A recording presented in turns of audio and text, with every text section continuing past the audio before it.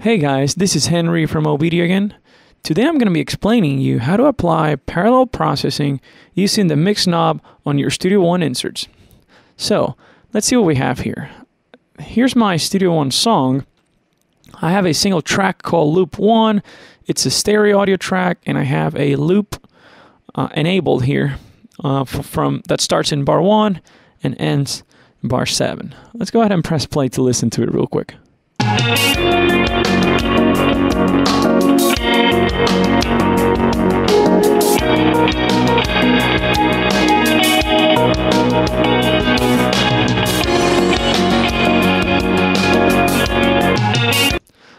Okay, so you have the idea.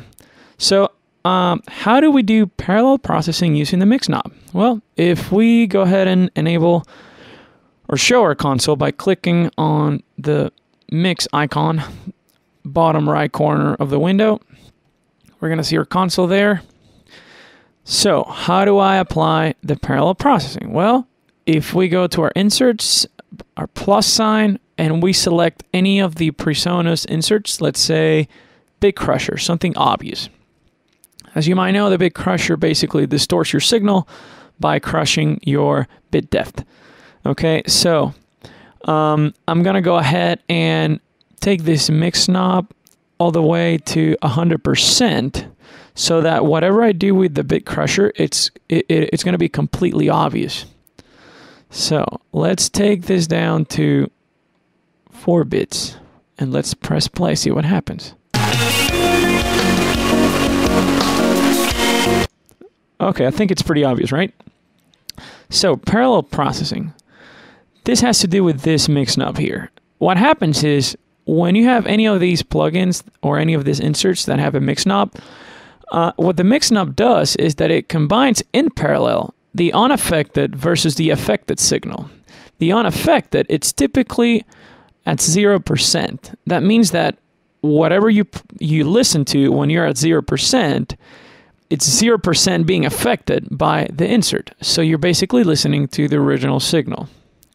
When you do 100%, you're only listening to the affected signal coming out of the insert.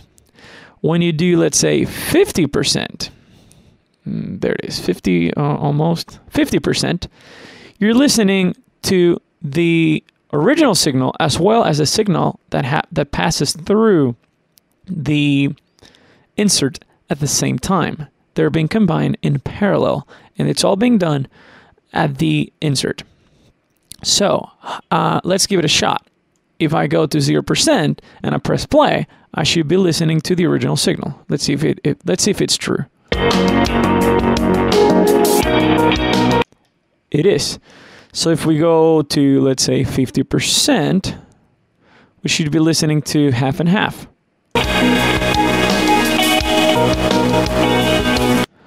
There it is.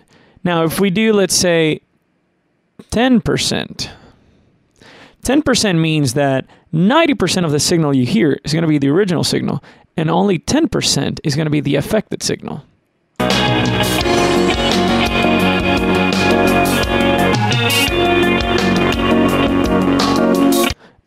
So in this case, it is obvious. You can listen to the original signal, the original loop, and then there's that little noise created by the Bit Crusher behind the original signal, because it's at 10%. The closer you get to 100, in this case, the more distorted it's going to get, because you're going to be feeding more of the bit crushed signal compared to the unaffected signal from the loop track. So that's how you do parallel processing with a mix knob on any of your PreSonus inserts. If you have any other questions, please call us from OBEDIA at 615-933-6775. Thank you very much. Bye-bye. Today's pro audio hardware and software can give you excellent results if you know how to use it properly. OBEDIA can help you to get the most out of your pro audio hardware and software. Why spend your time scouring the internet for answers or digging through manuals? With one quick call to an OBEDIA technician, you'll be connected with someone who can give you the answers that you need in real time via phone and remote desktop. OBEDIA technicians are trained in all major digital audio applications on Mac, PC, iOS, and Android devices. OBEDIA member subscriptions are cost-effective, give you great member benefits, and OBEDIA is here 7 days a week to help you get the most out of your digital audio hardware and software. No matter what your level of expertise, OBEDIA can help you to stay focused and productive and get your music back on track. Start taming your technology today with OBEDIA.